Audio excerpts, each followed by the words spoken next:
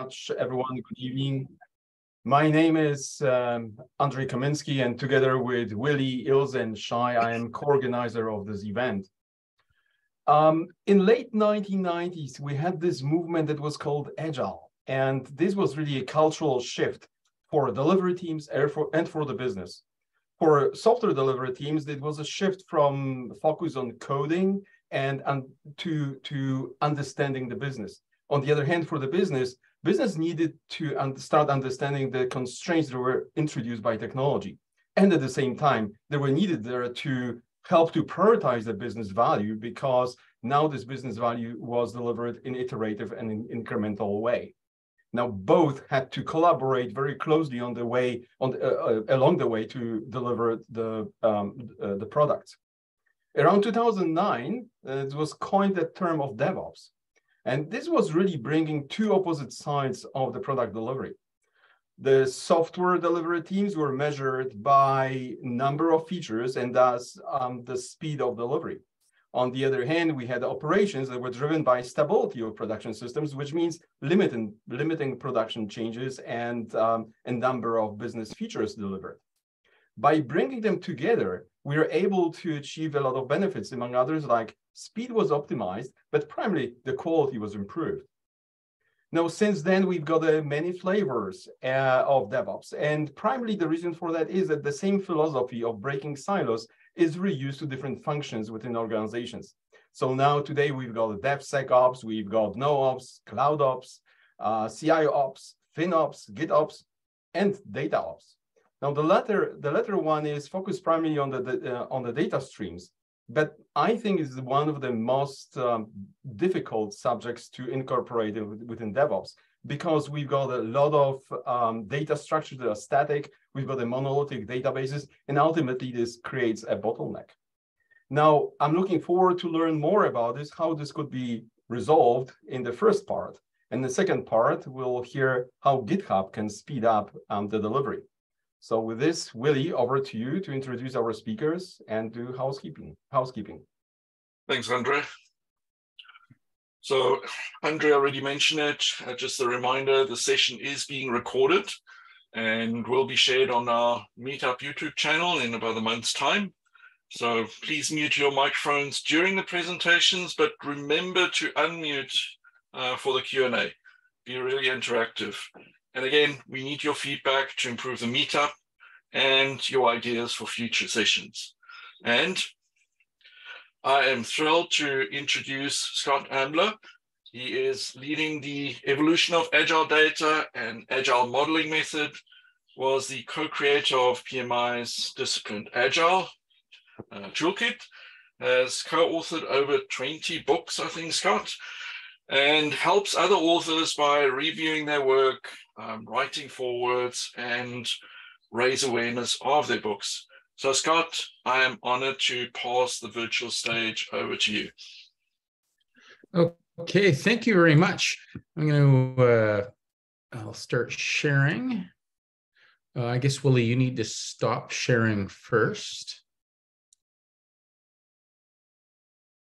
And there we go. Okay, that messed me up a bit. Okay, let's get started here. The toolbar is always exactly where I don't want it. Gotta love Zoom. Okay, hang on. I suppose you're seeing the wrong stuff. Okay, there we go. Can you see just one slide? Yes. Yes. Okay, that's good. I forgot I had a couple monitors plugged in. Okay, so anyways, so yeah, what I'd like to talk about today and share with you are some ideas around data DevOps and how does database activities and both dev and operational activities fit into the overall DevOps picture. So anyways, as far as questions go, I'm happy to, if anybody's got a burning question, just I guess put it in the chat or something, and then Willie or somebody else, if you could stop me. I can't see the chat right now. And let me know, and I am happy to answer the question on the spot. Otherwise, I'll take questions at the end as well. So I'm going to start by defining what I mean by data DevOps. And then I'll get into both some agile data development techniques as well as some operations techniques. I'm not going to cover every single possible technique out there because, we've only got an hour, but as opposed to a day or two. But anyways, and then I'll do a quick wrap up. So, as you heard, I'm the person behind both the agile data and the agile modeling methods from the early 2000s. I have a tendency to take on some of the less sexy topics, for example. So data is arguably not the sexiest topic in the world, at least until recently, I guess. But also agile modeling. And I think people forget, if you remember back 20 years ago or 25 years ago, modeling was all about using case tools, now called model-based or software-based modeling tools. But in these complicated, expensive tools that nobody really understood or could use. And agile modeling really sort of popularized this idea of using whiteboards and post-it notes. And this is something that was happening in extreme programming and to a lesser extent in Scrum at the time. But certainly it wasn't very popular in the modeling community. Actually, many of you probably don't realize that Jeff Sutherland used to run a case tool company, which is and he developed Scrum during that process, during that time. So anyways, it was a different world 25 years ago with modeling. Now today, it's the exact opposite. Everybody's doing post-it notes and sketches, and very few people are using the more sophisticated tooling, probably to their detriment. But anyways, this is not a modeling talk today. But what it is a data DevOps talk. So what I'm going to do, as I promised, I'm going to start by defining what I mean. So data dev or data development is all the developments, the development side of databases. So how do you develop and evolve these databases over time? And data ops is the operations side of the house. So earlier, I think it was Andre, used the term data ops. I'd argue that's incorrect because it's really data DevOps that we should be talking about these days. Because data operations has been a term for many decades. So I would argue we should not co-opt it just for the sake of a quick term. So I prefer data DevOps, or argue perhaps database DevOps. I don't like that as much, but because there's more to it than just database stuff, as I'll talk about here. But anyway, so just like DevOps is the streamlining of dev and ops, data DevOps is the streamlining of database or data development and data operations stuff. So should be no surprise there. Okay, so let's take a look at the classic DevOps infinite loop, and let's take a look at it from the point of view of data. So for many years, I've argued that planning and modeling are effectively the same thing. We're thinking things through before we act. So modeling is an act of planning or thinking. And then on the coding side, although there's many implementation techniques in the data world, database refactoring is probably the key one for doing an agile, for taking an agile approach to data stuff. It's very likely the key one that was missing from traditional database work. And I think earlier a couple of us were talking just before this presentation started, and the data folks, the data community, have really struggled to be effective in the new agile and DevOps world, and it's because of a few missing techniques. Another one would be continuous database integration, and this is the data, as the name implies, the database version of this technique. And I've got detailed slides coming up on all of these techniques as well. But as you'll see, there are a few very important and critical nuances to integrating databases. It's not as simple as integrating code. And the fundamental challenge, which we're going to see with all of these techniques, or pretty much all these techniques, is the fact that data is persistent. And you can't break the data. And there's many things that you don't want to break the data. You can easily break the data. That's one of the challenges, I guess. But you really don't want to break the data. And as a result, it really hampers a lot of classic agile techniques. And that's the reality on the ground. There's nothing you can do about that other than learn how to deal with it. And of course, automated database regression testing. It's interesting that up until recently, the data community really hasn't had any sort of culture around testing. And still, even today, there are not very many testing books for databases. And pop on Amazon and check it out. Not many, surprisingly not many. And then you do a search for how many Java testing books are there out there, or C++ books, or any language, and there'll be far more. Even new languages, reasonably new languages have been out for popular for a couple of years, and there'll be often dozens of testing books, and yet we're still sort of struggling with basic database testing material. Then, of course, continuous database deployment. Also, because of the persistence of data, this is also a unfortunately challenging thing sometimes due to just versioning. Basic versioning of data can be a bit of a mess. And then we get into fundamental operation stuff. So how do we ensure data quality? It's interesting. I'm doing a lot of work in the AI space right now, and one of the big challenges there is data quality. It's garbage in, garbage out. So if you hear all these horror stories about biased AIs and challenges around that, it's almost always because of the data. And we just haven't invested in data quality. There's many organizations have some very severe data quality problems, which is why they're struggling with a lot of things. But and they're not, they need to be fixing it, which is what database refactoring is all about. But anyways, on the operational side of things, as we'll see, there's a lot of issues that we have to take into account to keep our operational data of reasonably high quality, and or at least to not let it not let our data technical debt get worse. And then on the monitoring side of things, data security is the interesting game in town in that space. System monitoring is always important and interesting, but it's really the security stuff that keeps people up at night.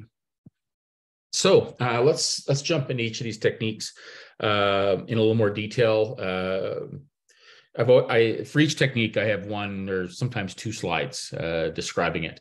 And these slides are on SlideShare.net, or a PDF of these slides are on SlideShare.net.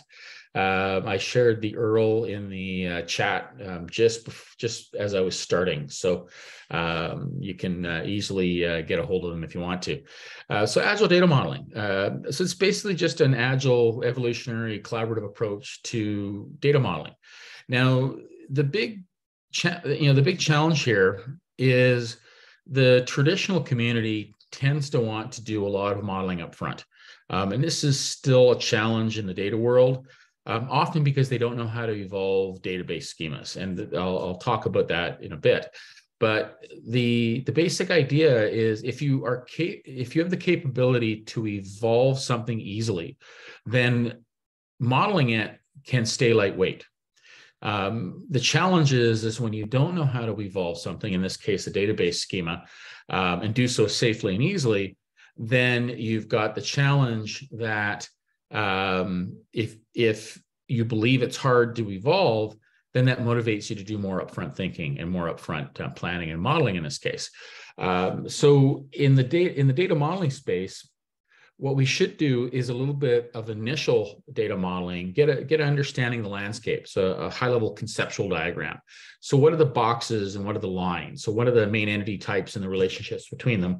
I won't get them right. I won't identify all of them, but I want to get a reasonable handle on the landscape of what I'm dealing with.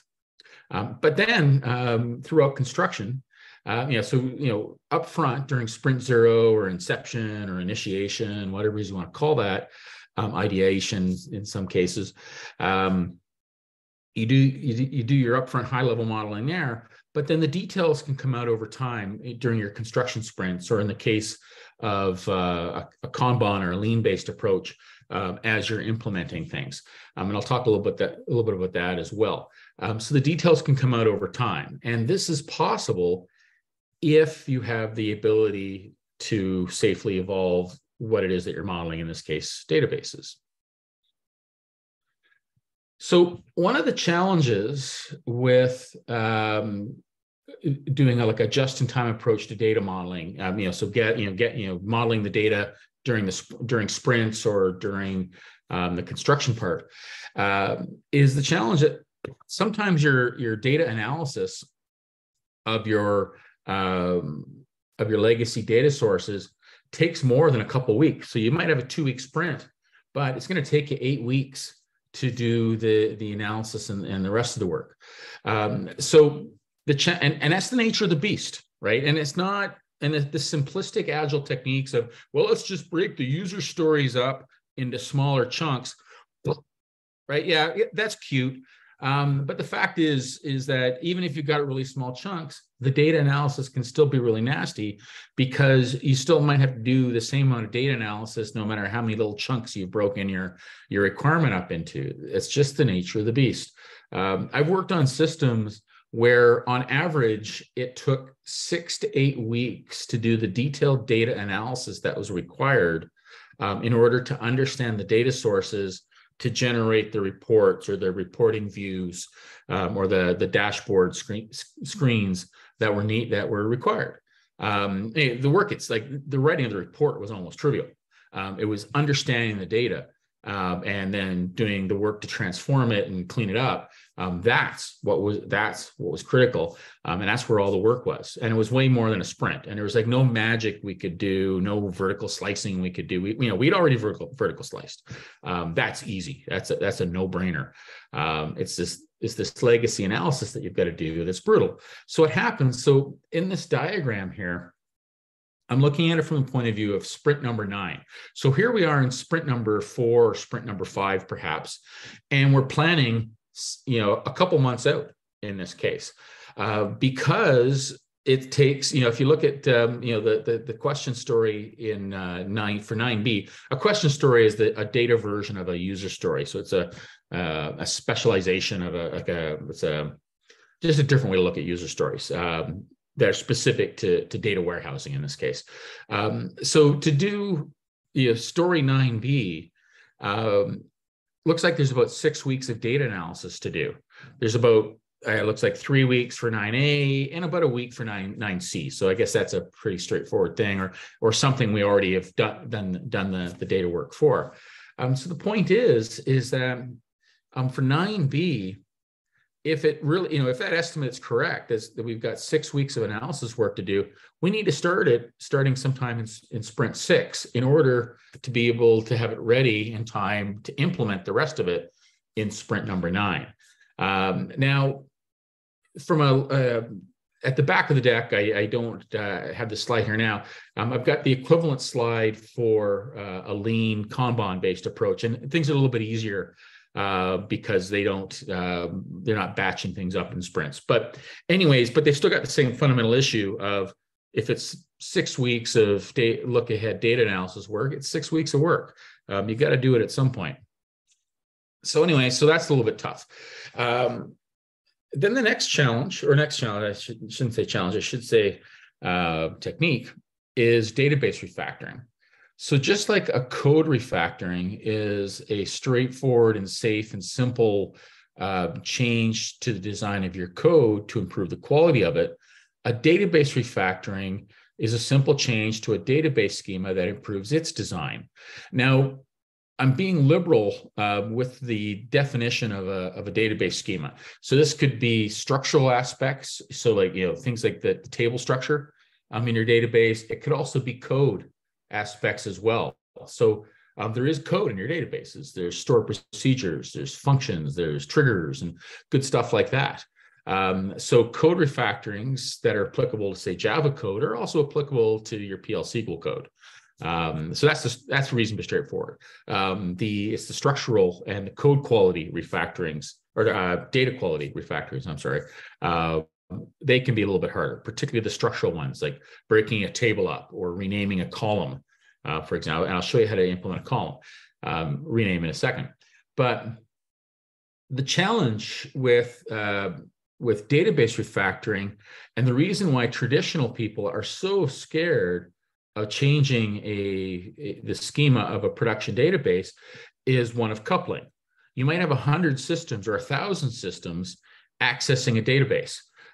So you're afraid of breaking 1,000 systems. So for example, if I rename a column in the customer table in my key customer database, I'll break every single. If I just blindly rename that column, I'll break every single application.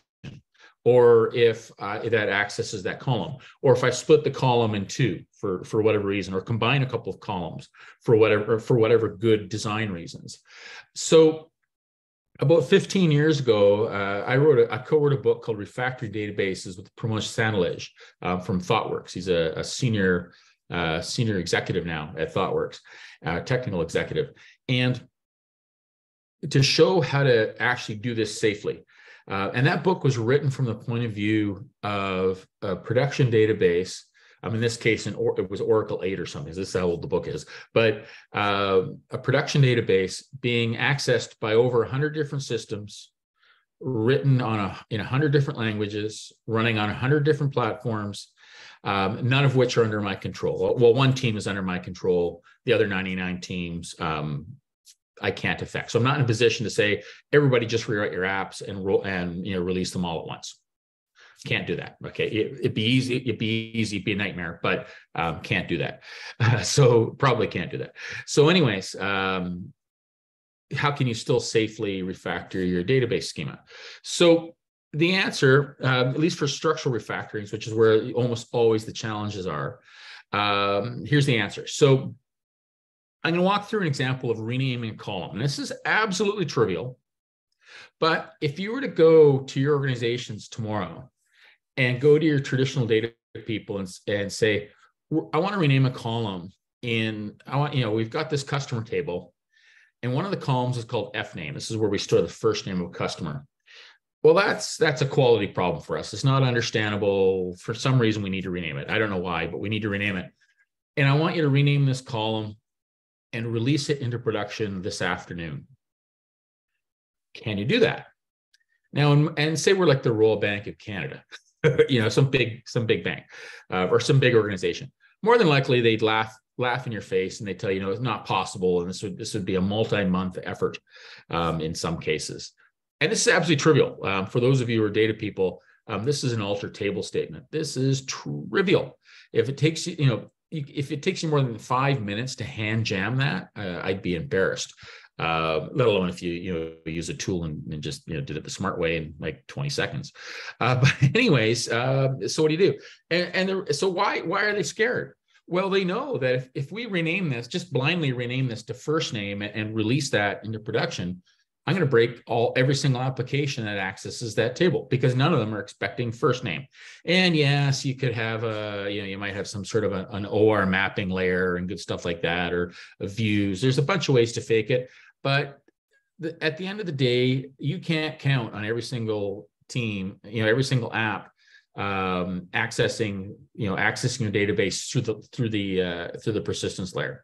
I've never seen that in practice. And remember, we wrote the book from the point of view of 100 different systems running on 100 different platforms. So you're not going to have a share, you can wrap, and there's ways you could wrap with web services and that, but you can't count on everybody invoking those web services. The world just does not work that way. So anyways, you don't do it. Obviously, don't just blindly rename it. That's foolish.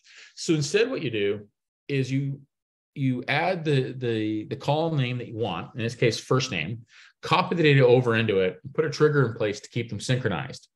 And you announce that you've made this change.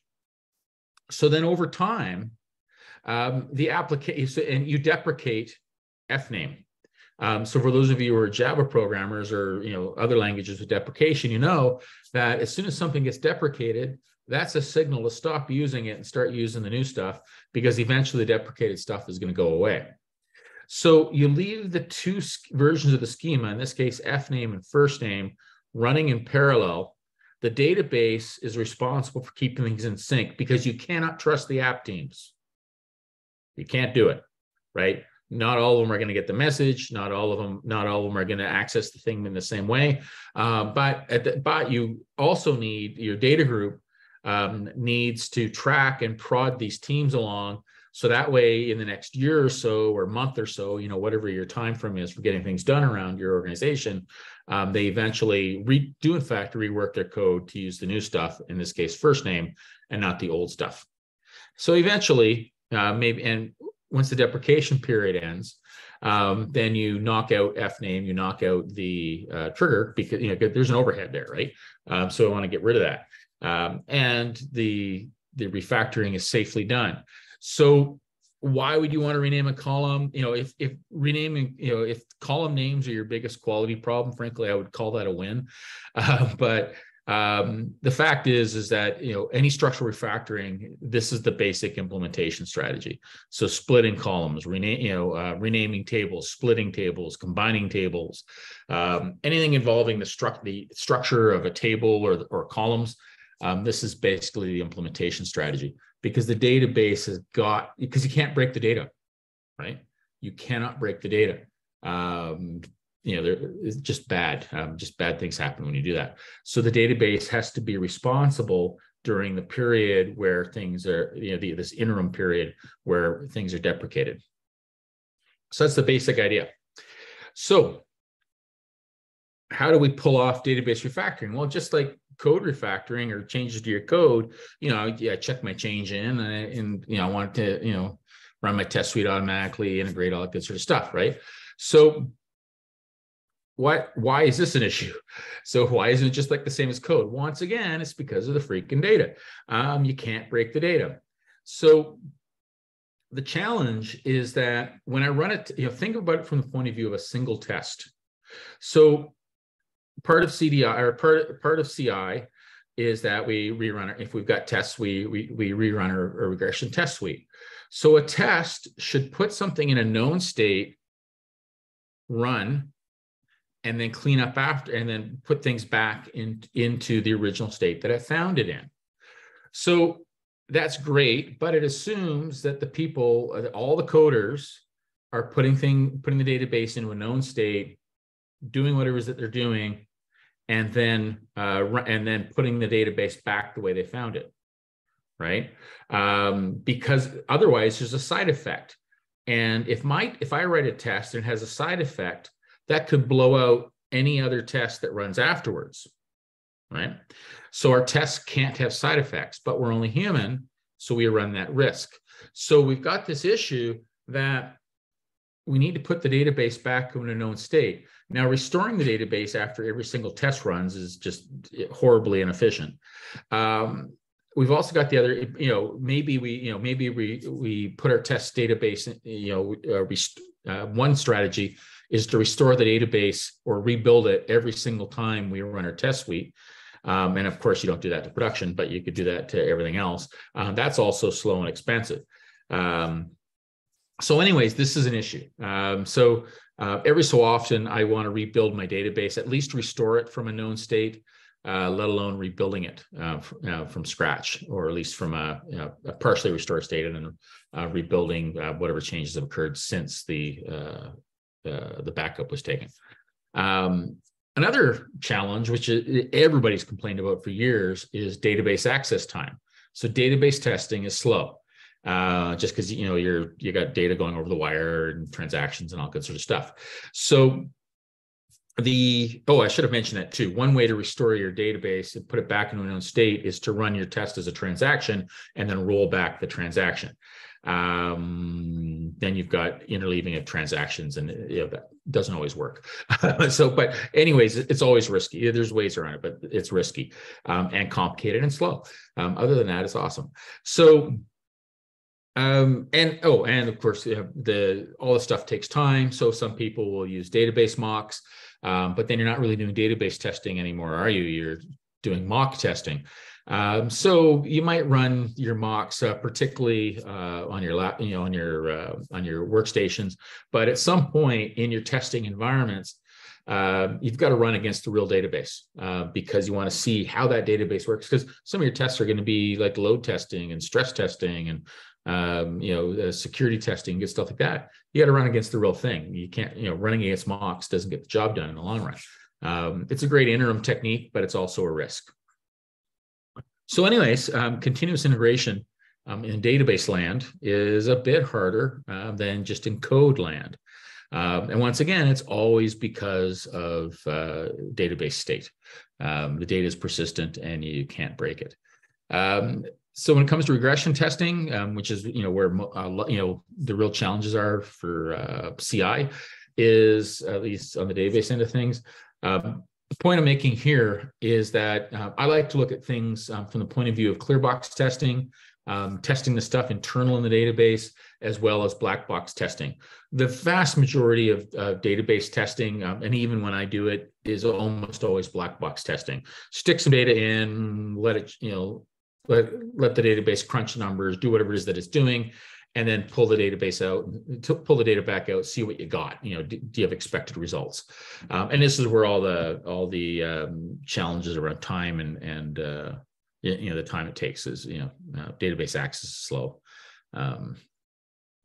So anyways, how does this affect continuous deployment? So the challenge is that, so say we're on a team. Say we're on my team, which is one of 100 teams in this organization. My team has 6 developers on it. Each of us has our own workstation, our own laptop.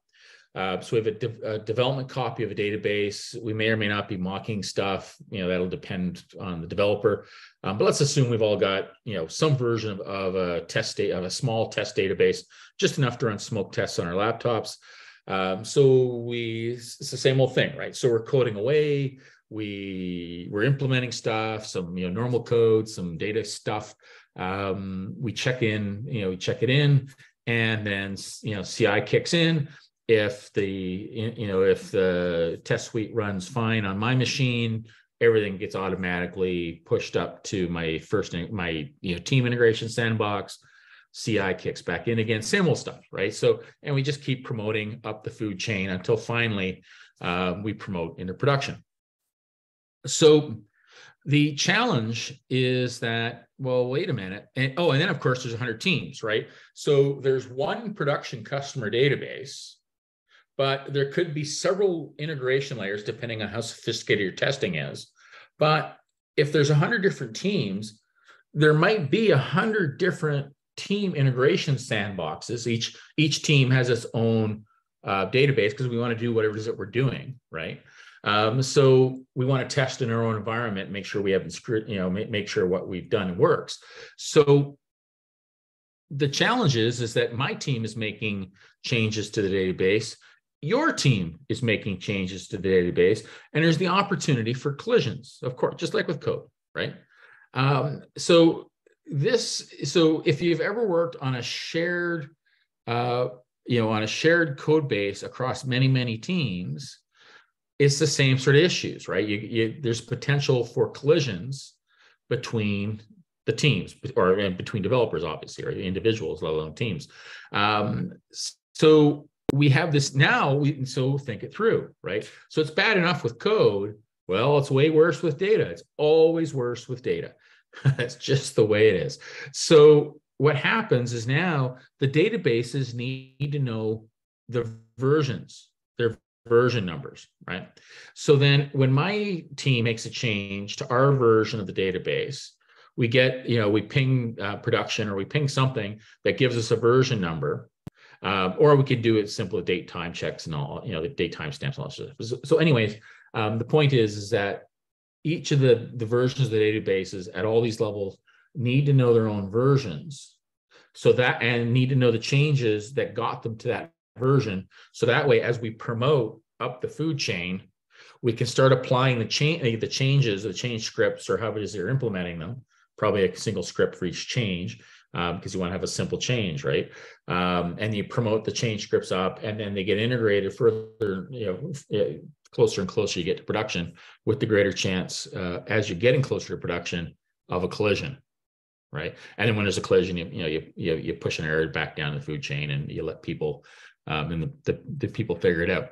So not only do we have version source code, we also have versioned databases.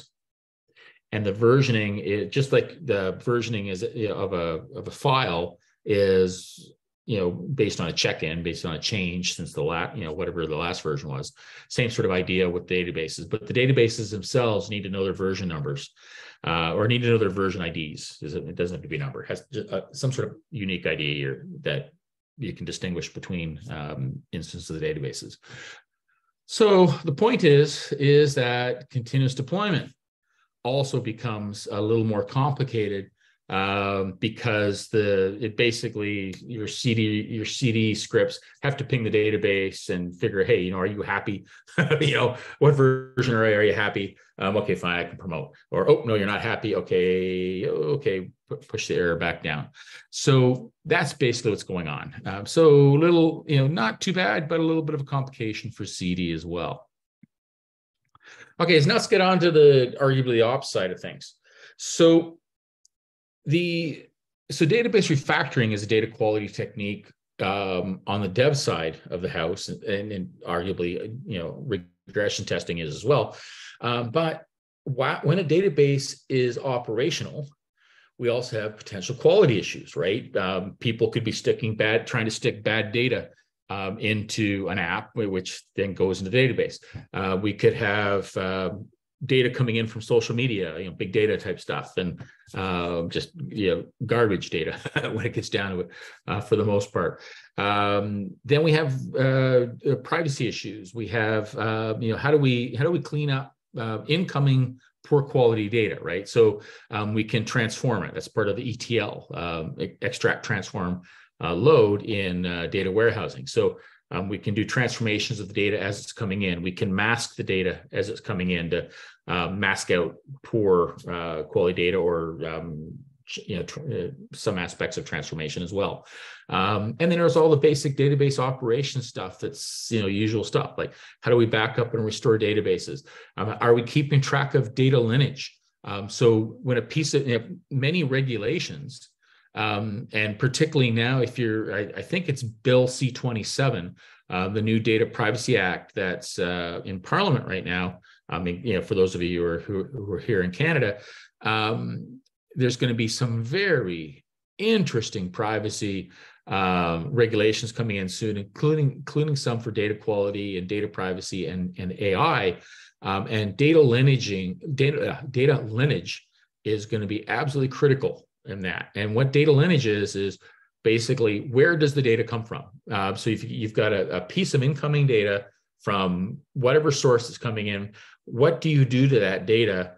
As it gets into your systems, into wherever it is your staging areas are, into your data warehouses, data marts, wherever the data is going, you've got all this traceability and all this lineage, because the regulations say you've got to be able to, many regulations will basically say along the lines of, you got to know where it came from, and you got to know what you did with it and how it's been affected, particularly with financial data, as well as any personal private data that should be private.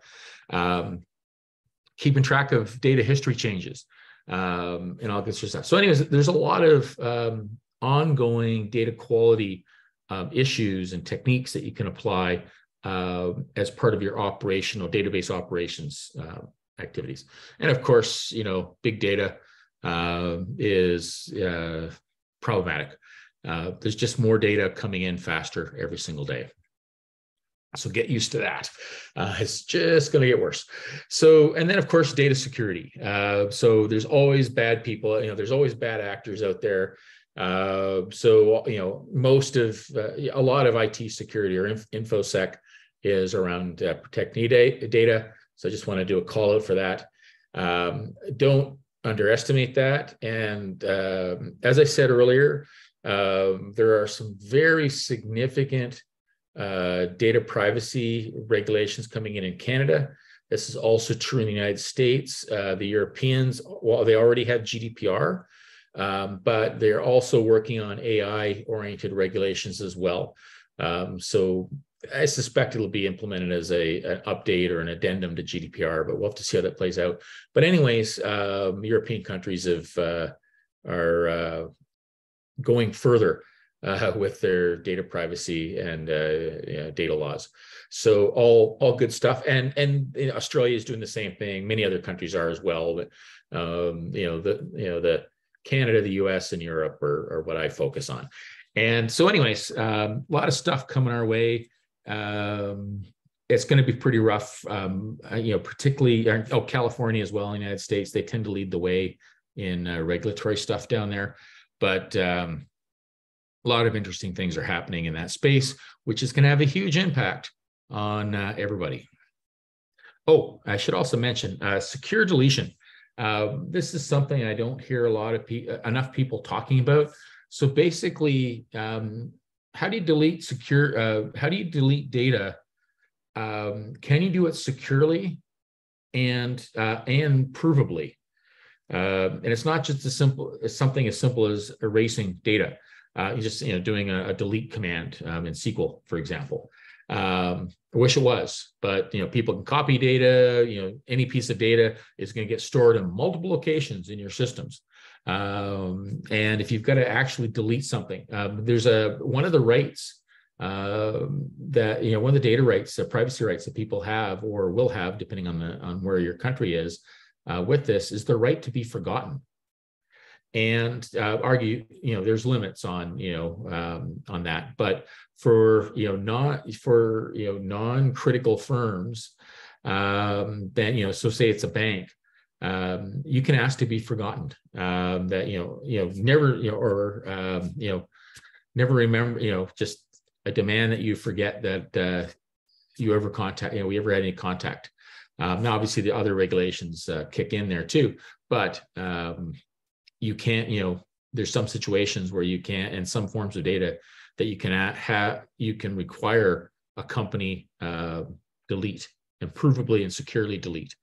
So anyway, so there's some interesting stuff happening there. So that's just gonna get more complicated as well. So just to wrap up before I go to questions. And if you have any questions, please put them in the chat. And I see that some people have been chatting. So some parting thoughts.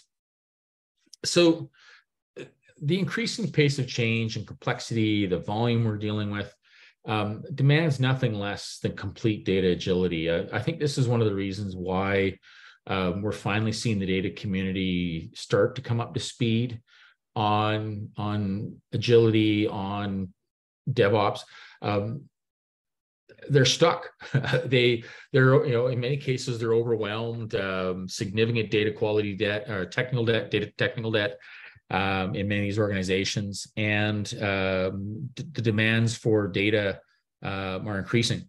Particularly the increasing complexity of business and all the VUCA stuff motivates to have more data, or better quality data faster, to make better decisions.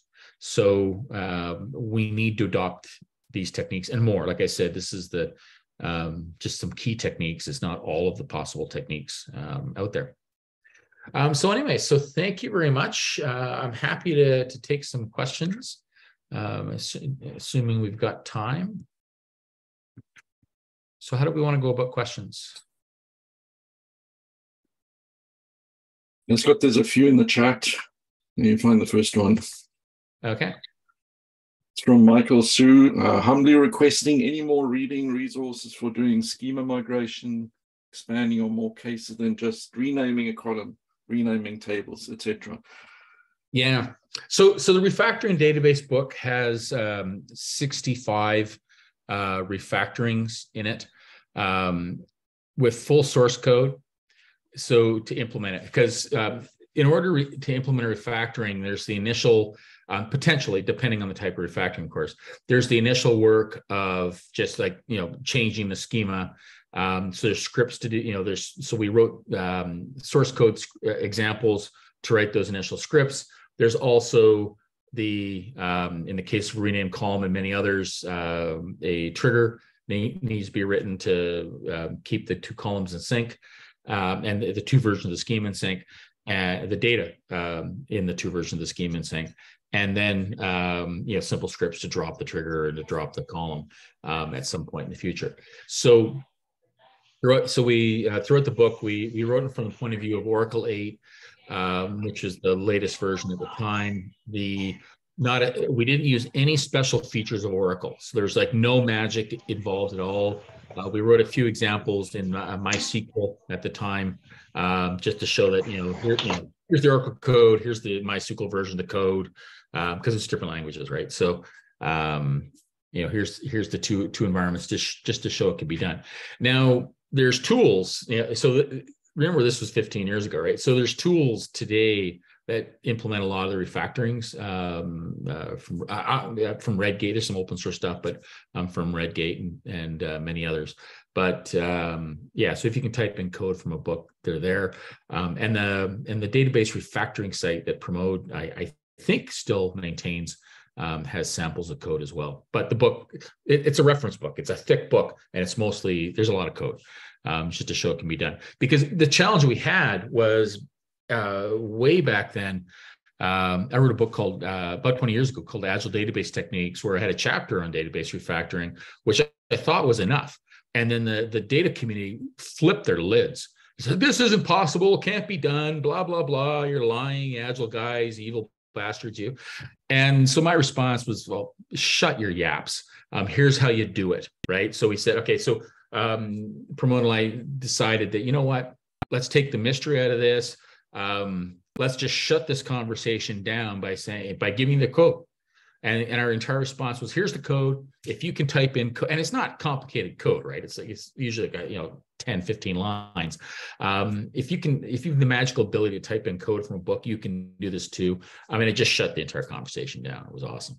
But so anyways, if code's there, if you want to, example, and converting it over to another database is dirt simple. Since we wrote the book, I've done this in IMS, like a network hierarchical. I guess it's it's a hierarchical database. Ancient technology. It's ancient technology, let alone something new. So, anyways, a lot of good stuff out there.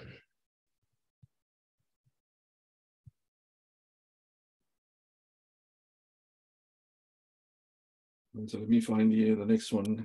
That's from Dinesh. Do you recommend one version ID for the entire database or separate version IDs for schema, metadata, code? I keep things as simple as possible. Back in the day, what I used to, when we wrote the book, we used to have the production, the source production database itself. I used to just put a trigger, not a trigger, a stored procedure in there. So I just ping the database, give me a new version, and then that way, give me a new ID basically, and then it would come back. So then that way, because the short answer is you need to have a strategy that's guaranteed to give you unique IDs. Date timestamps pretty much get that job done. Although you do, in theory, you've got the risk that, two versions of my instance of the database and your instance of the database, we ping them at the exact same time and they hand back the exact same date timestamp. So, but yeah, chances of that happening are almost nil, but not quite. Not quite.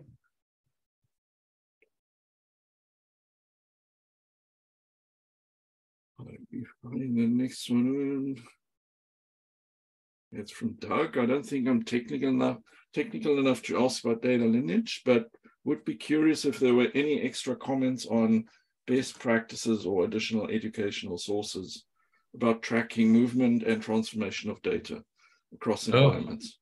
Yeah, great question. So there's a data warehousing methodology called Data Vault, Data Vault 2 to be accurate, and they have nailed this problem. So Data Vault 2 is described as a collection of design patterns for the most part, also some architecture patterns as well, but mostly design patterns. And they deal just perfectly with this and many other critical issues like history and keys, key assignments. And now it's oriented towards data warehousing, but data warehousing is where all these issues pop up. And the nice thing about Data Vault 2 is it's implemented at scale with just horrendous scaling issues, which they've nailed. So it's really sort of interesting. But yeah, they've got a lot of great advice for data lineaging, data history, data lineage, because when you're in the data warehousing space, you're going to, and it's international, so they're going to get hit with regulations just across the board. So you got to do what you got to do, right? So they've dealt with that. So yeah, take a look at Data Vault 2. That's great. Thanks so much. I'll look into that.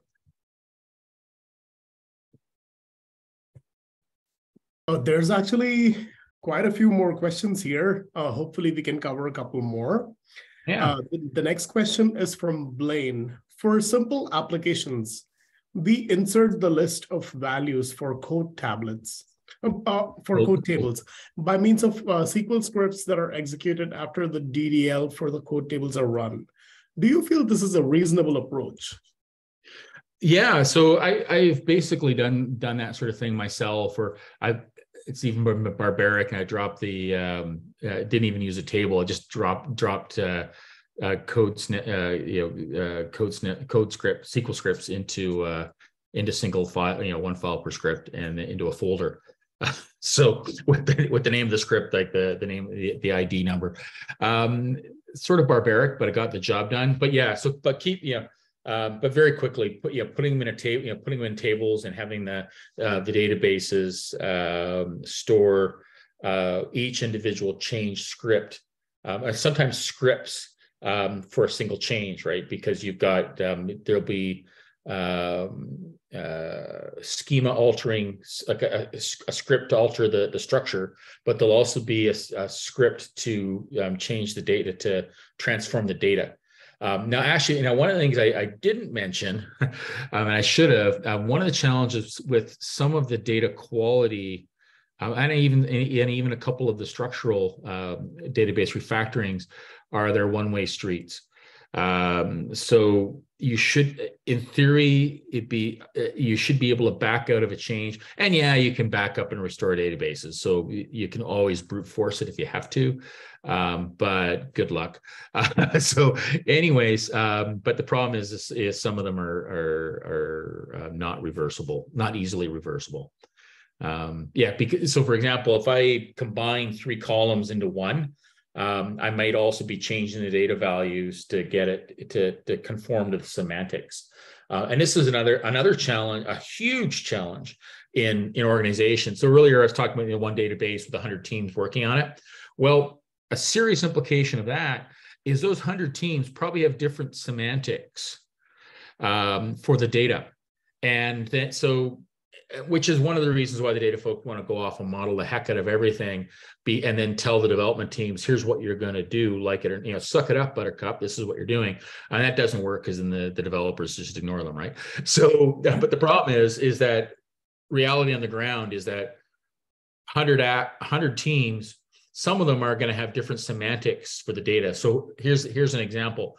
So say we have an ice cream flavor table, right? So so my team is dealing with selling simple ice cream cones, and we sell chocolate, strawberry, and vanilla. That's it, right?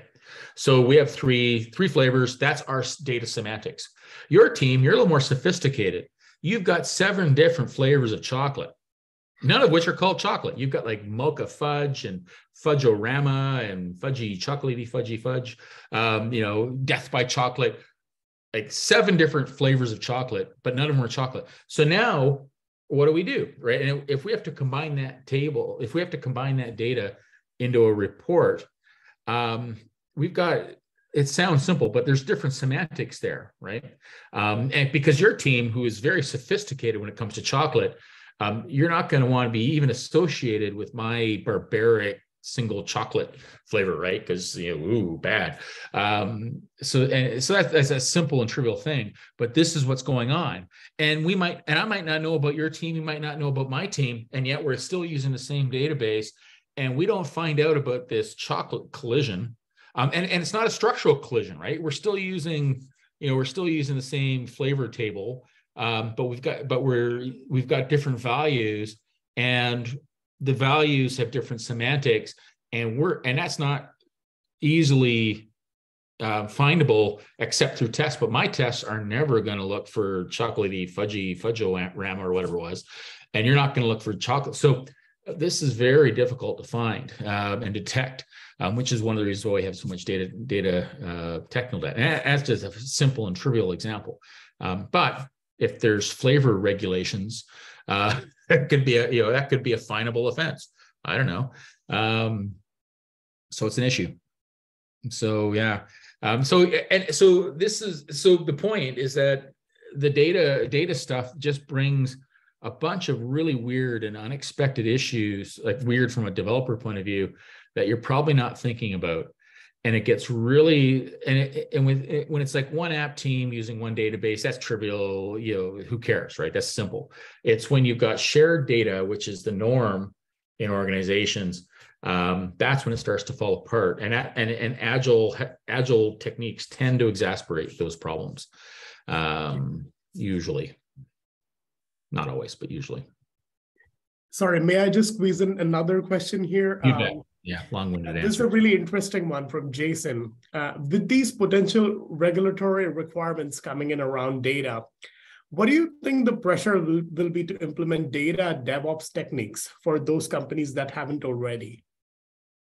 I think it's going to be huge, right? Like testing. So many organizations do not have their act together on database testing. In some cases, they haven't even thought about it. You'll ask them, you'll get I'll go into an organization and the data guys will be want about data quality. And then usually my first question on my mouth is, oh, cool. Show me your database, show me your regression test suite for your database. And it'll be like deer caught in headlights. They might not even have thought about it. So how dare you talk about quality when you're not talking about testing as well, right? How dare you? But this is a cultural challenge. And so anyways, so I think not that testing is going to solve all the problems, but it's certainly going to solve some of your quality problems. I mean, it certainly can, if you do it right, it's going to solve some of the semantic issues as well, right? Having a test suite that's appropriate to database to enforce the semantics expected at the database level is critical. Plus, like quality checks and masking and a bunch of other things too, to address operational quality issues, or to hopefully address quality issues. So that's going to be critical. So I think, there's a lot of opportunity, because if you look at the success rates of AI projects right now, it's horrendous. It's like 10 or 15%. Most of them are failures. Almost always, well, sometimes they just don't know what they're doing, but it's almost always because of data quality problems. They just don't have the data. They can't train the models, a bunch of reasons, but it almost always gets back to poor quality data. So you better solve that. And, all those techniques are there if you choose to, because the old techniques of data stewardship is part of the solution, but it's not the full solution. And upfront, all this detail upfront modeling does not get the job done. Fundamentally, the traditional data quality techniques have provably not gotten the job done. That's why we've got the data quality problems we've got. Right? Just I'll let the situation speak for itself. So we need to do better, and that's almost always means working smarter, way more automation than what is currently the norm in most shops when it comes to database stuff. Automate. And test. And test. Automatically test. So yeah. Well, and a lot of database testing, when you do the really sad thing is when you do find organizations that do have some sort of database testing strategy, it's almost always manual, which is better than nothing. It's better than nothing. So, you know, step in the right direction, but there's still more steps to go, right? Thank you very much, Scott, for patiently taking the time to answer our questions. Unfortunately, it looks like we are over time. Sorry about that. On to you, Billy. No, don't be sorry, Scott. First of all, thank you very much for sharing your passion and insight into agile data and modeling. Always great to listen to you. Thank you very much. Great presentation. Thank you. Right, next up, we're excited to welcome Michael Kaufmann all the way from Spain. Mike believes that developers and engineers can be happy, or we all are, and productive at work. He loves DevOps, GitHub, Azure, and modern work, and shares his knowledge in books, trainings, and as a frequent speaker at international conferences. Mike, thank you very much for joining us this early in the morning, and the virtual stage is all yours. Okay, let me share.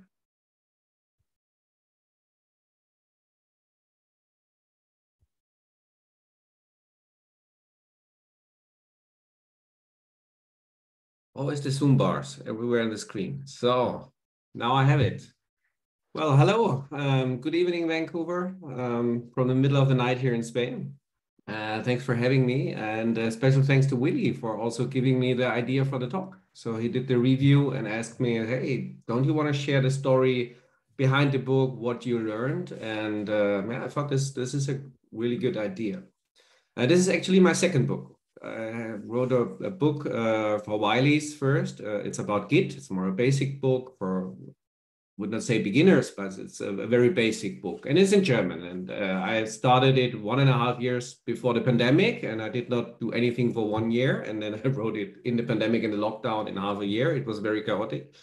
So when I finished it, I was like, okay, I'm done. I don't expect to write a second book soon. So when I was approached by an editor from Pact that said, hey, don't you want to write a book about DevOps? I was like, nah, I don't know. First of all, writing again a book, I just finished one. I don't want to write another one.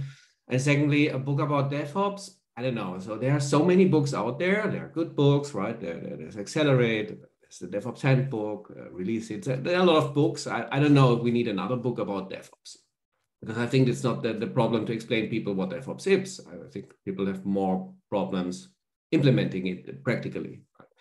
But I had the good idea, hey, I could write a book about GitHub. GitHub had back then 40 million developers, and there's no book out there. So there was no book out there. I think there was one very basic about only source control, and then there was one about actions, but not really a book about GitHub as a DevOps platform. I saw a good opportunity here with a lot of companies adopting it, and I said, hey, let's write a book about GitHub. I think, yeah, Microsoft bought it. It has a good future. A lot of people adopting it. I see value there. And my editor was like, yeah, really, GitHub? It's just a source control. Why do you want to write about GitHub? Is there really a market for this? And it took me some while to explain him, no, it's Microsoft, and it's more than just source control. It's also now with actions, CI/CD. It's a complete DevOps suite. You can do it. And it took me some while to convince him, but I finally did it. And I said, okay, go and write an abstract, write an outline for it. So I went back, and like normally, right, you think, okay, how can I write about GitHub? So you start with, okay, these are the hosting options. This is pricing. This is how you set it up. This is how you get started. These are the different features. We have the source control, planning, CI/CD, very much a little bit aligned to, I think, the documentation.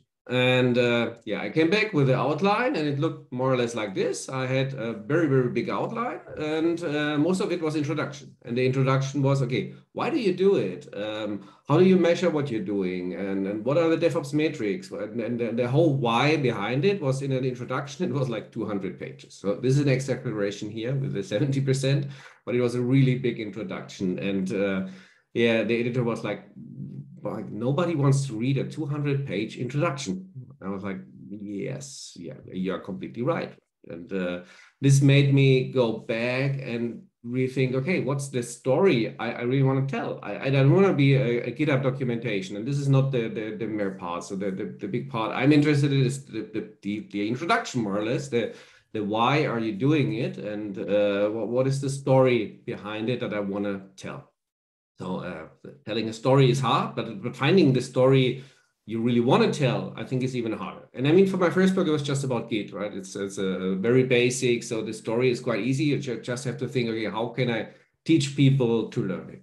But in a more advanced books, you have to tell yourself, okay, what do I want to tell, or what do I want to achieve besides just documenting it? And if I look at books like Accelerate or general the DevOps theory, it's easy, right? So I also had a customer call last year with a German institution, and they were like, explain to me DevOps. Started explaining, and they was like, oh, what's the theory? This is easy. We know this. Tell us what is DevOps in our case, right? So problem is if people start practicing it, and theory meets practice, and then they have a lot of obstacles, and then the problems begin. And so I like to compare DevOps with kite surfing. So if you're at the beach and you see people kite surf, it really looks easy, right? So they're gliding over the water, it's smooth, they are jumping. It really looks easy. So not a lot of effort. And then if you try it you're on your own, you find it's really difficult. You have a lot of moving parts here. So it's not just about kite control. It's also the wind changes direction. It changes in strength. It has gusts. The water moves. You have bigger waves, lower waves, the tide, other kiters. So a lot of things that are moving and not constant. And this makes it really hard to practice individual things. And it's also a sport, right? And you cannot just learn it theoretical by reading a book. You have to practice it, and you have to practice your individual muscle memory and train it. And I mean, in kitesurfing, if you don't learn it with an instructor, it's really dangerous, right? You can hurt yourself, you can other people at the beach. So you really need someone that helps you, that guides you, and helps you to bring the theory or to practice the theory to get it into your system, and so that you can react you know how to react at any time.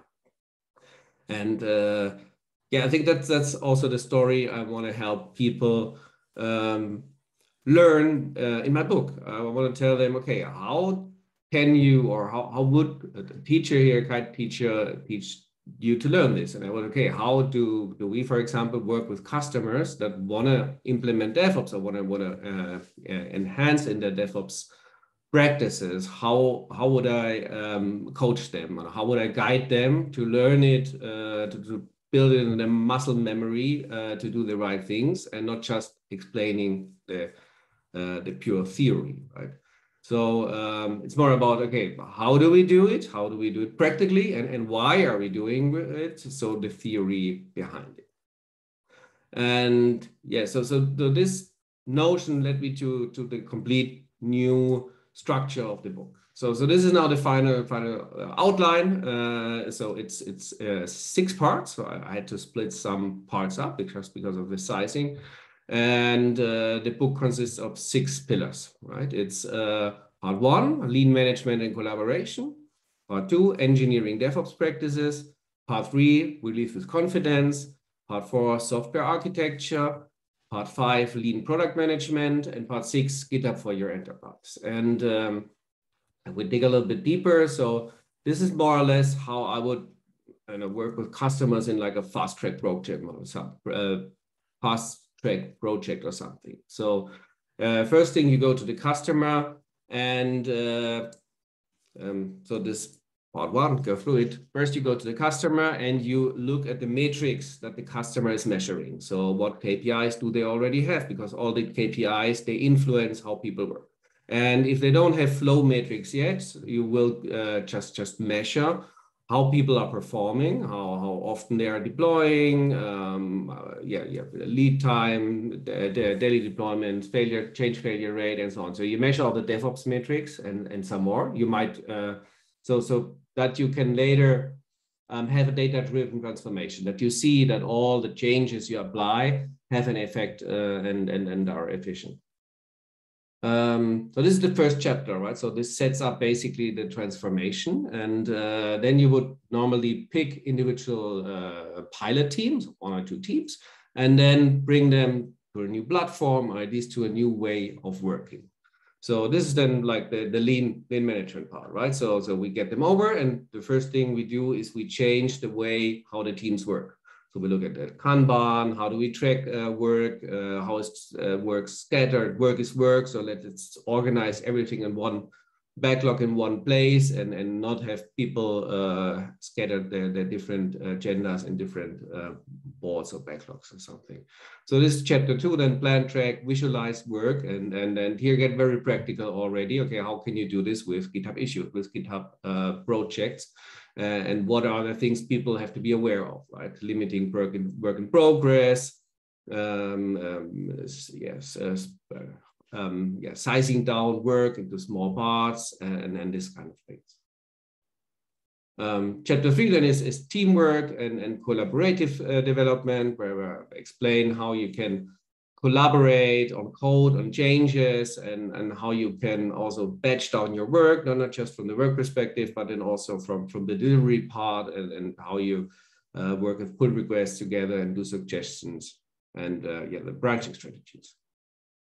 And chapter 4 is about asynchronous work and collaborate from anywhere. And I think especially with Corona, more and more companies are going to remote work. And this has a lot of benefits for a lot of developers, but it has also a lot of challenges. So if you can master it, I think you have a lot of possibilities as a company, but it's also challenging to get, especially from the team building aspects. And if you have multiple time zones like now, so one has to get up early, so you have to look, okay, how do we span our teams around the globe to work effectively, asynchronously together?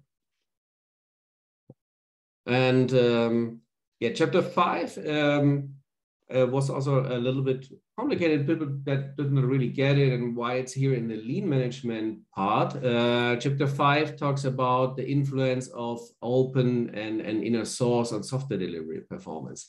I think this comes down to a lot of companies now want to, so every company becomes a software company, right? And all the companies want to hire developers to work on their core products, but they don't have enough developers. So you really have to look, okay, what is really our core software, what brings really value to our product, and what are just tools around it. And the tools you can outsource. You don't want to inner source them. You can have other people do it because you want to focus your developers on your core product. And outsourcing, this is also an opportunity for open source. And open source is anywhere, everywhere around your product, right? In the tooling, in the base dependencies and everything. So it's important how you as a company engage with open source. And it should be part of your strategy, and you should strategize this. Okay, what do we insource? What do we outsource? And how do we ensure that also this open source is funded with, for example, GitHub sponsors, so that they can keep on providing features, maintaining the platform we depend upon. So this was the first part about lean management. And every chapter always has a case study where I try to explain, okay, how would you do this in a practical environment, right? So, okay, first thing, we measure everything, then we take the pilot teams, and then we bring one pilot team, or the second one on the new platform. And first we start with the work, with the lean management, how people collaborate. And then in the second part, we would now add DevOps engineering practices on top of them.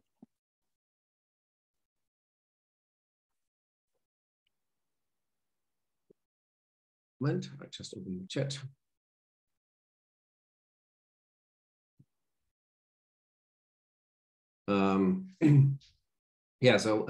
When you, first thing, right, look about the lean management, how people work together. And now if they're in the new platform, we want to start adding DevOps practices. And I think the most important one is automation or CI/CD practices. So there's also very practical chapters here around GitHub Actions, how to get started, how to use actions not only for CI/CD, but also for any kind of automation in GitHub. Chapter 7 is about how to run your workflow. So this is something I just had to split up in 2 chapters, right? So this is more or less the part where, okay, you're on a new platform. Let's try to automate your build, your CI/CD, and get to release everything, and at least here, continuous integration. Then chapter 8 is about managing your dependencies with GitHub packages. So also something I see a lot of customers struggling with, that they still have binaries, especially if they come from another source control version and not yet on Git, then they still put binaries somewhere in the source control, and moving to packages also helps in the transition to the new platform. And then chapter 9 is about CD, not CI, is deployed to any platform with some hands-on, okay, how do you deploy to cloud providers? How do you do stage deployments and ring-based deployments and so on. And chapter 10 then is about feature flags, because I think this is still one of the most important capabilities for DevOps teams to release frequently, is to work with feature flags. And if you do it, it comes with a lot of benefits. So I need people to understand what feature flags are before we then talk about trunk-based development and really the actual Git branching workflow people can use to effectively collaborate. And this then ties back to the lean management approach, right? How people should work in small batches and can effectively collaborate on changes. So this was the second part is then, right, first lean management. The second part is, okay, we start with the simple DevOps practices to get started. A lot of customers already have this, or it's just looking if they do it the right way. And then the part 3 is like leveling up. Okay, release with confidence, shift left testing, shift right testing, chaos engineering, how to manage your test portfolio, how to deal with flaky tests, and then like everything. Okay, now we have it automated. Now let's increase the level and add more and more quality measures here to your pipeline to faster. So to reduce also time in your release pipeline, right? Shifting left more to the developers, or shifting right to production to reduce the time your release pipeline takes. And also there's the security part. I had to split it in 3 chapters. So it's like 13, 14, and 15. Shifting left security with GitHub Advanced Security. So it's a big topic here. Doing the software composition analysis with Depender board, code scanning, secret scanning, and also a lot of general advice here, red team, blue team exercises, and how you can like bake security really into your process. So that's like 13, 14 is just about securing your code with the dependencies, and chapter 15 more the overall story, securing your deployments with end-to-end monitoring, SBOMs, and security information and event management. So this is like the leveling up then the entire second and then the third part. Part 4 is then about software architecture, because if you look at the research, right, software architecture also affects very massively how people work, and if you're in the DevOps matrix and in the top quartile or in the low quartile. But it's always a hard topic to start with, in my opinion, right? So if you start with the new teams and working them and want to start with DevOps practices, then you probably not want to start with the software architecture. But later, it's an important part to have a look at. So, and of course, microservices, not microservices. We want more monolith. When it is good, when is it effective? And of course, this is a little bit theoretically, because the architecture then really depends on your environment and on your coding languages and everything. So it's more a theoretical part. So I focus more here on so the influence of your team structure on the software quality. So the reverse Conway maneuver, right? So how do you, or if you look at your structure now, how people are and your software architecture, then it's always connected to each other. So how do we have to align the teams and structure the teams to have a good software architecture? Because this is like a two-way connection. So, right, I had a customer in Norway, and I visited them, and we asked, okay, what's your software architecture? And they were like, yeah, it's a spaghetti design. They called it like this. And they had the same. So yeah, how is your team? Yeah, no, we don't have a team. So we have a lot of consultants that come to us, and we do changes to the code base. And it really, you could really see they draw it, and it looked like a spaghetti code, right? And then we moved them to teams, and they, okay, we bundled the teams, and this also made the architecture evolve into more like a modularized design. And this is also a chapter where I talk about team size. So how big should a team be? And this is also a very complicated topic, I think, because also if you look at the Scrum Guide, right, it changes every few years. What is the optimal size of a team? Because it highly depends on a lot of things. So how many roles, how many cross-functional roles do you have in the team? The entire environment. So it's not so easy. I think there's not the one answer to say, okay, 6 is a perfect team. So I try to explain here a little bit so that people understand, okay, how do you figure out when your team is too small and how to figure out when it is too big? When do we have too much communication overhead, and when do we not have the necessary positive synergy that comes from a bigger team? Because this helps you then structure your teams, and this will influence your software architecture. So of course, I talk a little bit about event-driven architecture, but it's more here, okay, what can you do from a DevOps perspective to optimize your teams and your team structures and how the teams work together to achieve a better software quality.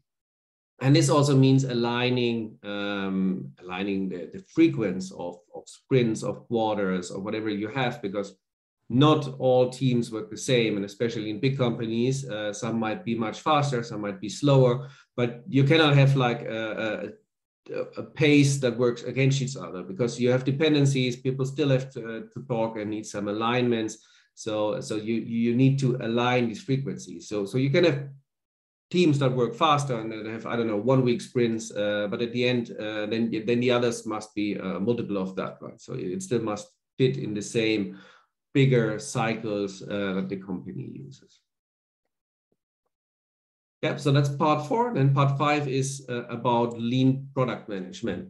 So this is more focusing on what people build. And I know some other DevOps, also books and consultants, they start with the value streams, and then when they pick already the pilot teams here, they already go for value stream optimization. But I always think my customers, they know what they're doing, right? So they're building the right stuff because they're somehow successful. It's just they want to change the way how they build it. And of course, at the end, you also have to look, okay, let's optimize what you're building. But I think starting with this at the beginning is too much moving parts. So I I prefer to start simple with just, okay, how do you manage your work, lean management, and optimize this, and later look at, okay, what are you building and how can we optimize here your product management? Okay, how do you build good MVPs and not doing POCs, or for example. And so in this chapter, I also talk about the CHASM, early adopters, maturity. How do you manage the enterprise portfolio? So if you have more than one teams and more than one products, how do you manage them? How do you invest here? And and chapter 19 is then, I would say, the end goal, where you want to come.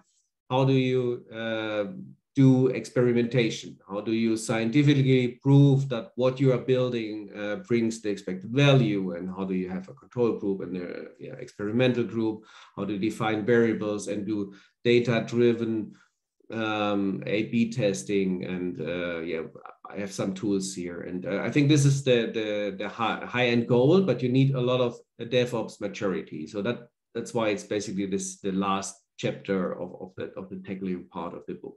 So you have to build up all the strengths, you have to shift left, right, release fast in small batches, build the right things, have the right teams, and then you can start performing experimentation or hypothesis-driven development. Most of my customers are not there yet. So, so that's the storyline over the 5 first parts. Then part 6, GitHub on your enterprise, is more the chapter where I put everything that normally comes at the beginning of the book, right? So hosting options for GitHub, how would you structure teams, authentication, pricing, how do you migrate to the platform from other platforms? Should you prefer a high fidelity migration, low fidelity migration? So this is more the things, okay, you will need it, you want to read about it in the book, but it's not so important for the transformational part. Organized teams, division parts, how many organizations should you have? More the practical things in GitHub. I think that's one chapter in this part that stands a little bit out. This is chapter 23, where I sum up a little bit the story from the book. I have a lot of references to chapter 1 again, because this is now, okay, how do you transform your enterprise? And it explains a little bit also how the book is structured this way, right? So if you want to transform your enterprise, why do transformations fail? And how can you ensure that it's not failing? So start with a why, give it a good reason, and establish some sense of urgency in your teams that you have to transform. Look at the theory of constraints and only optimize if you really have data that you know this is a bottleneck, right? Find bottlenecks, exploit them, synchronize, then get better, and then repeat. And do not optimize something just to optimize it. So I find the data first, then you can see where the bottleneck is, and then try to optimize it, and then look at the data if it's really doing something, because often people try to just do something because other people do it, and it's not even helping because it's not their bottleneck. That sums it up. Complete transformation, DevOps transformation for your enterprise. Start with a vision, start with a why, make some tooling decisions, because I think tooling is the fundamental part here that will drive it. So even if it's 5% about tools, I think I might cite Willie here. DevOps is about 80% people, 15% processes, and only 5% tools. But still, as we're developers, tools have an important role.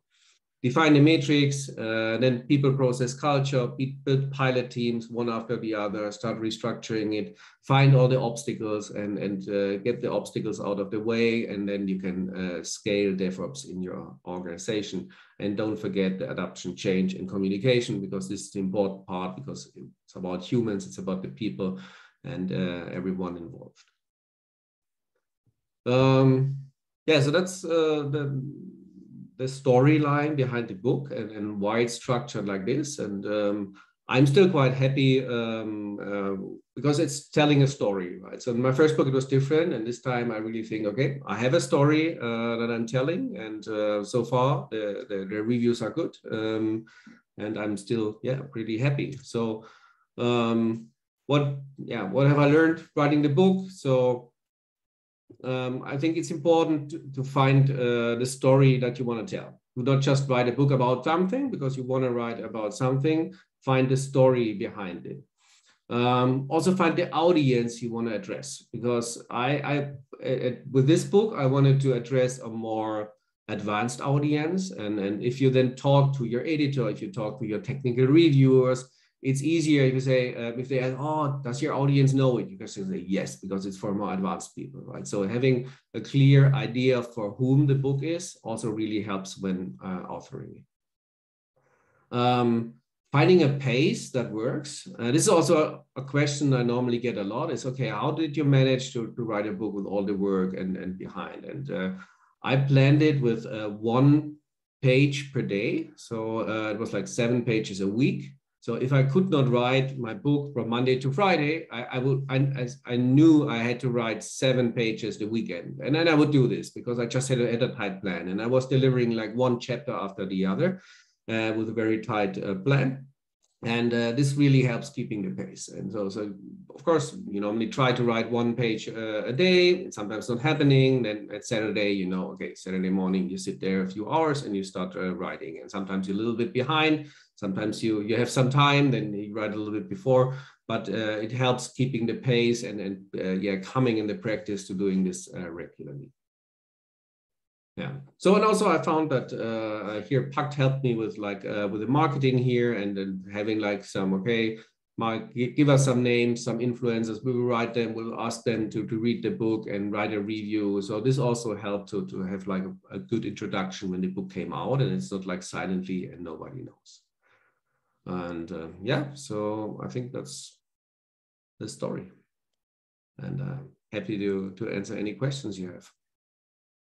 Fantastic. As someone mentioned in the chat, this book is way bigger than just GitHub. Covers a lot of material, and yeah, I'm really impressed with this. As a matter of fact, you just convinced me, and I bought the book. So, but I've got a question, I noticed in the book you've got some references that are very specific to, well, there are screenshots, and also you refer to certain pricing tiers and so on. How you ensure, or I don't know if you can ensure, but that the book remains relevant while the product changes? Well, I think the structure of the book is not about GitHub at all, right? So it's very much about the DevOps principles. So I think it stays. This part will stay valid for many years, and then probably the more technical part with the screenshots I will have to update. The most fluent parts, I would say, for example, feature flags frameworks, right? So I talk about feature flags framework, and I should I put launch darkly in here or not, and unleash, and I said, okay, I'm going to do this in Markdown. So there's a GitHub repo, and it's free and open source. I can find it in my user profile. It's called Accelerate DevOps. And it contains, for example, all the hands-ons, right? Hands-on deploying to cloud, to AWS, to Google, and everything. I just made it in Markdown. So I have some screenshots. I'm explaining some backgrounds here in the book, but I more say, okay, this is the companion repo. Go out there because it will just make it much easier for me to maintain it. Yeah, that's very clever, actually, to combine the book with the GitHub, actually. Yeah. Great, thank you. We've got several questions, I think. I don't know, Willie or Shai, do you want to read them? I see one question from Willie, so I'll let Willie ask it. Yeah, so I'll ask the first one, and Jay, you can take over. So, Mike, how did you maintain your motivation? And you've already answered the second part of the question and the pace of when writing your book, but it's the motivation because it's a slog. How did you maintain that? I mean, I don't know. I think it's if you're a runner and you go running every day, you don't need a big of motivation, right? Because it just becomes a habit. So I think if you start writing regularly, it becomes a habit. So you still need the motivation, right? Also as a runner, you need some basic motivation to start. But once you get into the habit of doing it, you're not questioning it all the time. So I think for overall, I mean, I didn't want to write a book again. So I really was skeptical, right? But then I liked the story, and this really helped me get into it, because when I found this, so at the beginning, it was like, yeah, GitHub, and I wanted to do GitHub because it was like, yeah, GitHub. But then finding the story and say, okay, let's write a transformational book and everything. This motivated me a lot to get going. But I think once you have this motivation, then it's important to get into the habit, right? Make it to a daily or weekly or whatever your pace is, but find the pace and start practicing it and try to keep the pace. And it's like if you're doing sport and you're on vacations 3 weeks, then you know if you come back, okay, I have to get back into the habit. And if I will not manage to do this the first days, it gets harder and harder. So yeah, it's the same with writing a book. If you're on holidays 3 weeks, you will probably not write in that time, but you know, afterwards, if you come back, you have to write more even to make up for the 3 weeks. And you also make sure to get into the habit again to keep up the pace. I've got a follow-up question on this one. Are you using any specific routine to get into that habit? Like, for example, is the same period of time at a day, or you've got specific type of cup of coffee that actually inspires you or gets you actually in the mood? No. Specific time is difficult if you have a job, a full-time job. So I would have reserved like Saturday and Sunday for, okay, you could not make it in the week, then Saturday morning, I would just start writing. Then normally at midday, I would take a break, and then sometimes in the evening do some 1 or 2 hours again. No. But thing is, if you're in the practice of doing it, you think a lot about the book on other times, right? So it's something in your head, because right now I'm writing this chapter. So you think about it, you read about it, and so it's not just, it's not writing, right? It's not, it's like coding. You're not typing, you're thinking something. And so even if I would write it on Saturday, the entire week, I would still research from time to time, look up things, and take some screenshots, and already figure out in my mind what I would write then on Saturday. Or sometimes I would already write a little bit if I have time. But yeah, I think it's more the general. So you know what you're working on. You have this chapter. You have this many weeks to do it, and then you automatically keep the pace. Also, if you have like a very, very strict plan, it's okay, this is the chapter, this is where you want to deliver, this is where your 3 technical reviewers will review it, and you also have a little bit more pressure. So even if the world will not fall apart if you would not deliver, but still it's a commitment. That's truly inspiring. And I must admit, I have already added your book to the 2023 books to read list. I see that some other colleagues of mine are also echoing a similar sentiment. You're definitely getting a lot of readers from this community here. Jason is asking, in your experience, what is the biggest roadblock companies have with implementing DevOps, and how do they successfully overcome those challenges? So the biggest roadblock for me is thinking that you're special, right? And especially my customers in Germany. So every customer I go to is, yeah, we cannot do this because we are so special. And the truth is, you're not, right? You're just another company, and you're building machines that can kill people. Yeah, but every machine can kill people. Cars can kill people. Planes can kill. So they have all the same problems. So you're probably not special. Yeah, we are financial. We work with, yes, but you're not special. So first is you have to realize you're not so special than you think. And this is not bad, because you can learn from other people, right? And I think the second thing is, what's it called? Velocity or what? So you have to establish some sort of urgency. So if you don't have urgency, people don't want to change. And we're talking about transformation, right? So you have to transform your enterprise and transform the people, and people want change, but people don't want to change. So you have to establish this urgency, this vision, that say, okay, we need to change, if not we will be out of business, or whatever it is, right? Or also quality, and it can also be, okay, we enhance the life of the developers here, but you have to establish the urgency. If not, people will pretend doing something, and they will intend it a little bit, but then it will just like, it's no, and because people are in habits, and they will just continue doing what they ever did, and maybe renaming some roles. And it's the same with the agile transformation, right? So now we have project managers that are named Scrum Masters, but still the people work the old way if they did not have the urgency really to transform and give up old habits and build up new ones. Absolutely. Thank you so much for that, Mike. Before I hand it over to Martin here, another quick question. I saw this somewhere. Where was this kite surfing picture taken? It's a really beautiful picture. That's here in South Spain, in Marbella. Yeah. Thank you. Martin, over to you. I think you're muted. Oh, there we go. Sorry, I had it on my head. There's so much detail in this book, and I was kind of blown away by each and every subsequent level of detail. When you were writing this, how did you know when to stop the research and say, okay, now this is enough.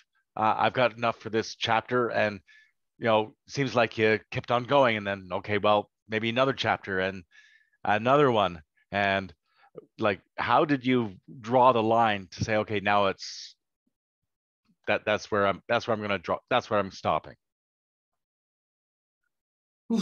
That's a difficult question. When I read the book from Eric Evans, I was really impressed about the ability to do something very theoretical. And you think, oh, okay, domain-driven design, right? We talk about domain in here and aggregates, and then he had a code example. So this really getting from theory to practice and building this gap. This is what really inspired me, and this is what I try here in the book, right? I try to explain the why, and then bring the practical part. So the why here is always focused on the practical part. So I always thought about this first. Does this make sense? Right, if you know what you want to explain, or what I would do with my teams if I work with a customer and say, okay, now let's look at your trunk-based development. What's your workflow? How you work here? Then I would think, okay, what theory would I need? And this would already give the scope. And of course, I mean, with research papers, you can always go deeper, but it's normally not necessary here to explain the points I want to make for the practical part. So I think this helps, because if not, you will just get, it's not a research I'm doing here. Right? I'm taking the research and I'm bringing it and explaining how you can apply it practically. So that, I think, always gives the scope. Yeah, and my second question is kind of really related to that, and it's like, how did you find the story to tell? So at the beginning, you had struggled a bit with not wanting to make it a technical journal, and finding some sort of way to roll it out, something to make it into a story. But how did you find that? How did you discover that?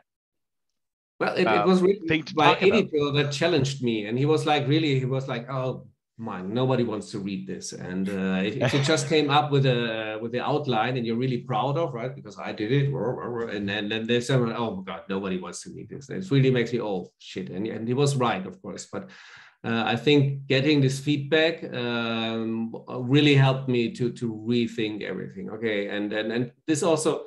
The dialogue with someone that is not from the DevOps space, but is interested in writing a book, being the editor for it. And I had to explain him already a lot of things. And that's how I came up with the example with kite surfing, right? I was explaining him about DevOps, and he was asking these stupid questions, and intentionally, and he did a good job in doing it. And so he had me explain the story, and that's how I came up with it, I think. Yeah.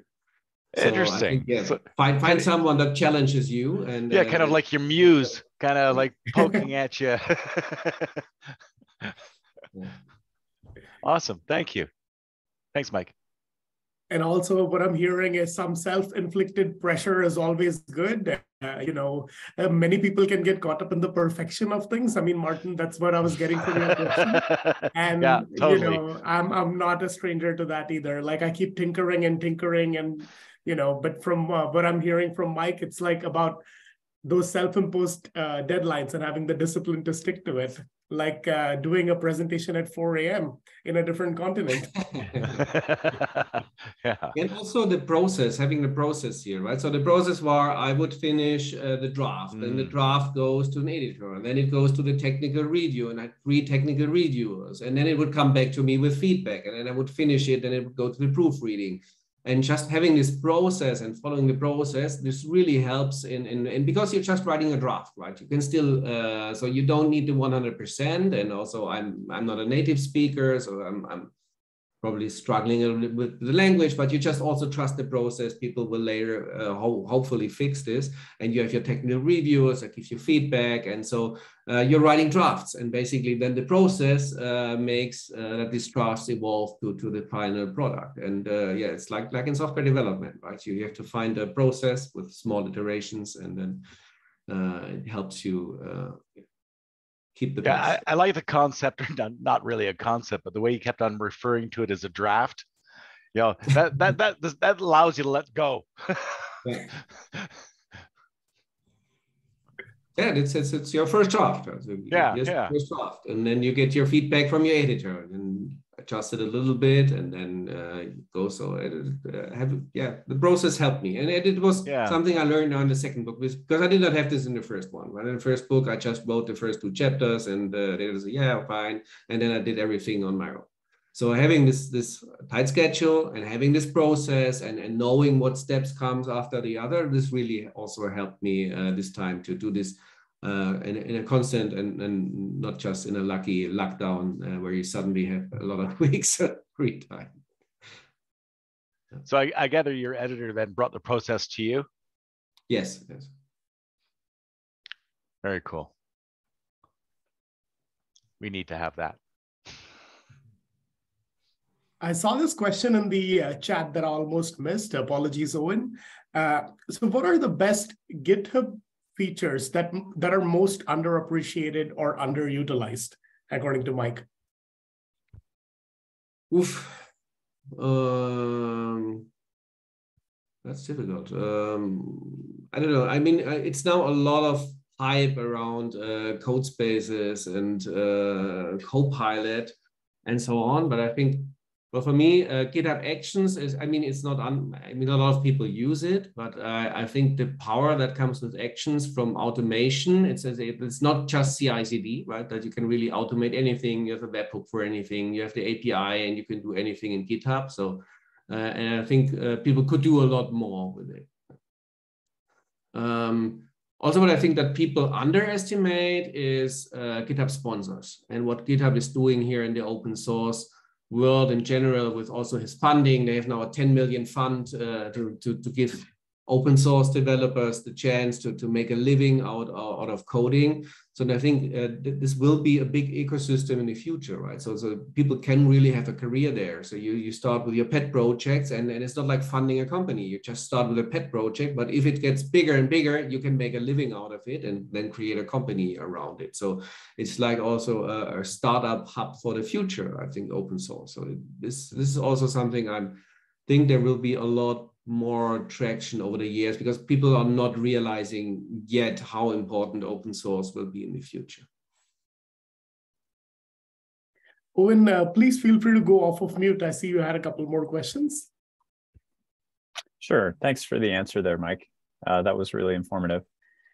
So one thing I just want to verify my understanding, but it sounds like what you're saying is that one of the theses, the key thesis of the book, is that GitHub and DevOps are tools to achieve an agile transformation.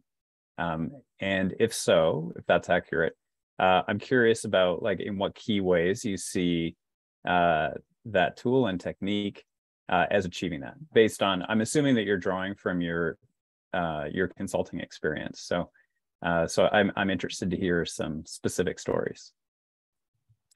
So GitHub is not necessary to do DevOps, right? So it's just here in my case, I just picked it as the tool to go. So you can do the same thing with Azure DevOps and probably with GitLab. So it's not about the tool here. It's about, okay, the way of working. But what I experience when I go to customers is that they normally have this huge tool chain with best of breed here and there, and the big company Jira that they had from their Scrum transformation many years ago, that is now all again blown up as this big management tool that people hate. And so for a transformation, having a new platform where people can go to, so that you can let go of these old processes and just migrate over what you need, often helps, right? If you just want to do everything in place and you say, okay, where's your code? Okay, this is here. What are your pipeline? Okay, this is the Jenkins, and then this is here, and your things are in Jira. Then you have all this ballast that you want to get rid of when it comes to lean management. So having a new platform, I think helps, or at least aligning or removing something, and so this I just picked GitHub here because it's fancy, it's new, it's growing fast, and I think it's a good tool. It's a good platform with the new capabilities to it, and yeah, but you can achieve the same. So it's not tools first, but it's people first, processes first, and then the tools last. And I think nice here is if I talk about GitHub, and GitHub is like the home of open source. It's also a reason why I introduce a lot of open source tools in the book and point to them, right? So feature flags, unleash, and here, and so often referred to open source projects because they live on GitHub, and you have this tight integration, and also from a security perspective with the security advisories that helps you in your software supply chain. So that makes GitHub a good choice, I think. But also, I was thinking about maybe adding a second edition of the book for another platform. I think that would be valid, right? You just have to rethink, okay, this is the theory part. Okay, how would I do it practically on another platform and apply the same principles? It would still work. Did you receive any support from Microsoft with this project? Well, so two of my technical reviewers, one is from GitHub, one from Microsoft, one is an independent, also MVP. But of course, it was not from Microsoft. So they just happened to work there, and they were found by me or by my editor independently. So really support, no. And until now, I also didn't really receive marketing. So I was hoping, and GitHub said, it's logical, and yes, we do it. But until now, I did not even have a shout out from the GitHub Twitter handle or something that the book exists. So far, not really a support, I would say. I was hoping for more. Did I hear you hinting, Mike, that there's going to be a sequel with a different platform?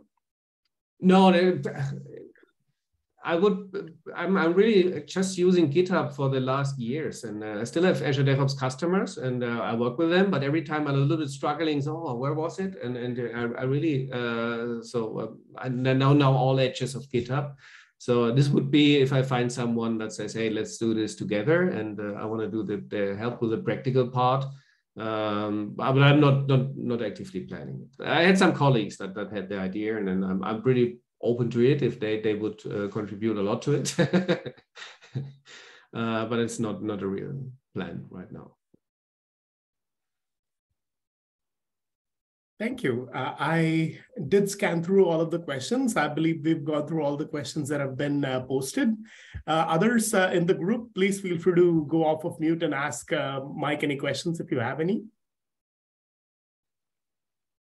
Yeah. So the book is now cheaper, just maybe as a last note. Pack wanted to provide me with a discount code, but they struggle with their website. So they probably did not read the book. They should read it to figure out fixing the website sooner and not in 3 months. I do not have a nice discount code for you, but the book is this month 20% cheaper. So it will go up again probably next month. So just this is like a discount code, but you can order also the print copy on Amazon now cheaper around the globe. And also the Kindle version and the print version are $10 cheaper, I think. And just in time for Christmas presents for all your favorite technologists. It was for GitHub Universe, actually. I had reduced for GitHub Universe, but it was late. I did not make it in time. I didn't get out a shout out from the GitHub handle anyway, so it doesn't matter, but it's still, yeah. It takes some time for Amazon to process these pricing changes. So it took some time to go down. It probably takes some time again to go up. But yeah, probably next month they will increase it again. Well, if they're like the gas companies, they'll go up a lot faster than they'll go down. Oh yes.